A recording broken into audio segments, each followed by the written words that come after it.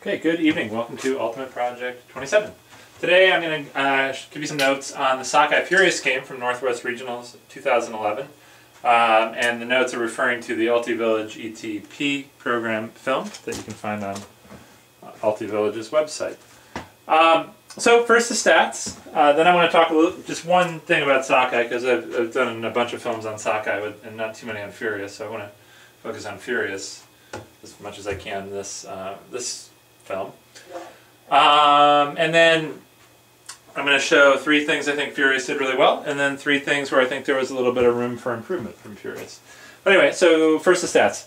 Sockeye throws 210 passes with 10 turns, that's about 95%. There's 2 points missing from the film, the first 2 points of the second half. Other than that, the whole film's here. And Furious throws 99 passes with 9 turns, so, you know, roughly 90%. Oh, actually a little better, like 91-92%. Furious has a really interesting style of play. This is actually a reasonably good game from both teams. Actually, there's a lot of good examples here. Furious is very, very quick, moves the disc very up-tempo. If you like that style of play, I think you're going to be able to learn a lot from Furious in this game. In fact, I think they don't have a single possession in the whole game with more than 10 passes. Okay, so now the turns. After Furious turns, so after these 9 turns, Sockeye has a long field 7 times, converts 4. A medium field 1 time, converts 1. A short field once and converts 1. So it's good, Sockeye converts the 2 gifts. After the 10 Sockeye turns, Furious has a long field 5 times and converts 3. A medium field twice, converting once. And a short field 3 times, converting all 3 times. So Furious gives Sockeye 2 gifts, resulting in 2 goals. Sockeye gives Furious 5 gifts, resulting in 4 goals. And the difference in the game was 2 points. And the one thing I want to talk about is these combined stats for the 2 games that Sockeye lost at Northwest Regionals 2011, which unfortunately eliminated them from Nationals due to the terrible fact that there were only 2 bids from the Northwest this year. So let's take a look at those stats and then move on to Furious. Okay, so here are the combined conversion stats from the Sockeye Revolver game, which was just the second half, and the Sockeye Furious game, which misses the first 2 points of the second half. So after Sockey's opponent's turns, they had a long field 11 times, converting 6, so roughly half. A medium field twice, converting once, and a short field once, converting once. So in those 3 halves, let's say, they got 3 gifts from their opponent, converting 2. After Sockeye turns, the opponent had a long field 9 times, converting 5. So again, roughly half. So Sockeye and their opponent in this regard are not that much different. But the difference is Sockeye gave their opponent a medium field 5 times, of which resulted in 3 goals, and a short field 5 times, which resulted in 5 goals. So their opponents got 10 gifts from Sockeye, resulting in 8 goals, and Sockeye only got 3 gifts and 2 goals. That's really the difference in these 2 games, or a large part of the difference in these 2 games. As I mentioned in the in the Revolver Sockeye game notes, Sockeye has a lot of unforced turns. And those unforced turns, not all of these are unforced, some of these are nice Ds. But a lot of these Sockeye turns end up being short fields for their opponents and result in really, really easy goals.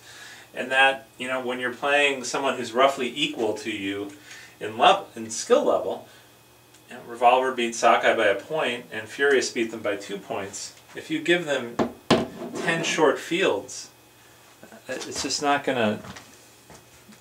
You're making your life a lot harder than it needs to be, I guess is what I'm trying to say. But anyway, I do want to focus on Revolver, or sorry, I'm getting confused. I want to focus on Furious, and so the first thing I want to do is talk about 3 plays in the Sockeye Furious game where they do some really great things, and then I'll show you 3 plays where they need a little bit of improvement, and that'll be the tape, or that'll be this Ultimate Project. So, on to 3 things that Furious did well. Okay, I'm going to do my best to draw out these plays, and hopefully this makes sense. Furious's offense has an incredible amount of motion, so all 7 players on the field are constantly involved in the play. And so these plays are a little bit more complicated than we've seen in other game films, but hopefully there's something to learn here, especially if you like really up-tempo play like Furious plays. So the first one I want to talk about is at 308. And you're going to see green's going to be the disc. The disc comes in, or at 308 the disc is sort of on the right-hand side of the screen and it swings over to the left-hand side. And you're going to see right away a Furious player coming in and then clearing out to the side here, and as that's happening another Furious player is coming across the field like this, and then they both go off screen. And as that's happening,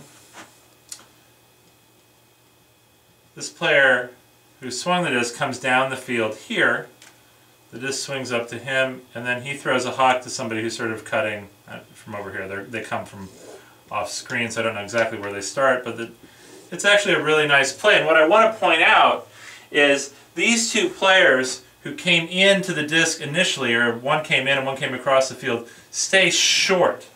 Now they're off screen, so it's a little bit hard to see, but I think this is a great example because if these players, which you don't see again until the huck goes up, if these players had drifted deep, their defenders would have been able to shut off this huck.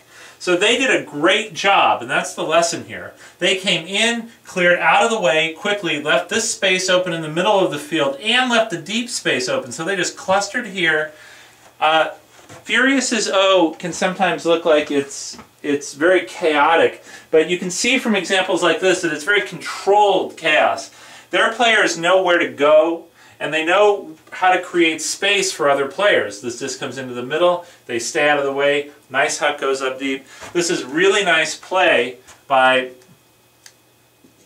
these two cutters who create the space for the throw into the middle and stay out of the space on the throw deep. It's a really, really important lesson. So good job by Furious there. Okay, so the next thing I'd like to point out, which is a really great example of nice play by Furious, is the whole seventh point that goes from 658 to 739. It ends on a beautiful huck, actually, by Furious to somebody running sort of from the middle deep, and the throw goes up to the left-hand sideline. But similar to the last thing I pointed out, when you watch this point, don't watch the handlers, who are really mostly just swinging the disc back and forth. Watch the downfield cutters. And there's two or three cuts before this huck, cuts deep that aren't there. And you're going to see, in particular at 721, there's a guy over here. This is while the disc is over here. There's a guy over here who cuts deep, but in 2 or 3 steps he realizes he's not getting the disc, and so he comes back in. So, there's a couple more examples of that during this point. So often you'll see people cutting deep who aren't getting the disc, who go way too deep. And then what happens is they're already deep, and then this play can't go because there's another defender deep. So the Furious downfield cutters here, while the handlers are swinging the disc back and forth, do a great job of recognizing immediately when they're open or when that huck's going up or not going up. And when the huck is not going up, they're back under right away. It's just 2 or 3 steps. Really nice play by the downfield cutters of Furious. Leaves the downfield wide open so that when the disc gets into someone's hand who has a look at a huck, it's there and goal. Really nice play by Furious. All right, third example. Okay, the last great example that I want to focus on here is at 3159. It's after just a sick block by one of the Furious defenders on just a total routine swing pass. So the defender made an incredible play. Furious gets the disc maybe 10 yards away from the end zone, and the disc swings across the field here to this cutter running away. So it actually kind of looks a little bit problematic, but Furious's end zone O here is really, really nice. It's a little hard to see, but you'll see somebody flash across the screen this way as the disc is going across the field. He's cutting over this way that pulls the Sockeye defender, who I think is Alex Nord, out of the picture here. You'll also see one Furious offensive player right here not move. Okay, he completely occupies his defender, and what that leaves is the entire space over here open and undefended. The Furious, one other Furious cutter at the front of the end zone comes straight across the field, and when this guy gets the disc over here, it just turns into a very easy goal. But this goal is made by these two players on Furious, who could have gone this way and would have left two Furious players there, or this guy could have gone too, leaving two Furious players there and stopping the goal. Instead, they both create space. This guy by just keeping a defender in the middle of the field, this guy by pulling the only defender there out of the picture, and it creates an easy goal. It's very well coordinated end zone O by Furious, and I think they're going to watch some of these plays and be really, really happy about how they're playing. And as I said before, if you like really up-tempo play, I think some of the things I pointed out, as well as a few other things in this tape, are incredibly instructive about how all 7 of Furious's offensive players work together on the field, cutting to space, and even more importantly, creating space for their teammates. Now, let's talk about a few times where it wasn't so nice for Furious. Okay, so the first sort of poor play lesson from Furious comes at 4:23, the start of the 4th point. So Furious gets the disc, right at up in the upper right-hand corner of the screen, and it almost looks like they just said on the line, we're going to huck to this guy, like no matter what. So he takes one step in and then busts deep, and the throw goes up, but the defender's right there. The defender.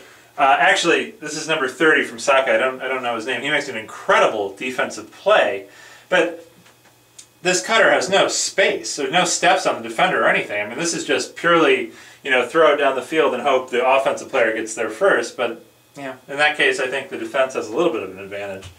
And this guy, number 30 from Sockeye, makes a great play. So this is just sort of curious. Like I don't know what Furious is thinking here. This is, there's no real advantage they have here. This is just sort of punting. Or huck and hope, or whatever you want to call it. So I thought this was a little uncharacteristic for a really strong team. This is just, huck and hope. Okay, next sort of poor play example. All right, the next thing to point out, it happens at 17:33. This is a Sockeye turn that happens right at 17:33, and at 17:34. So basically right when the disc hits the ground.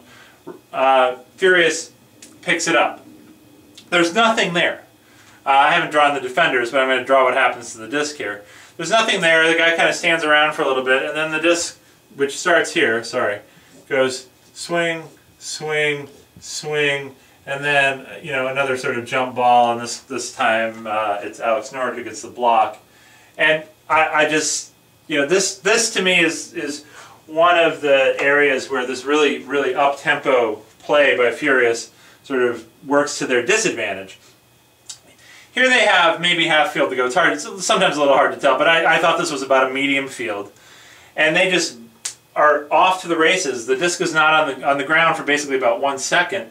Picked up with nothing there, and it results in a turnover on a jump ball a few passes later.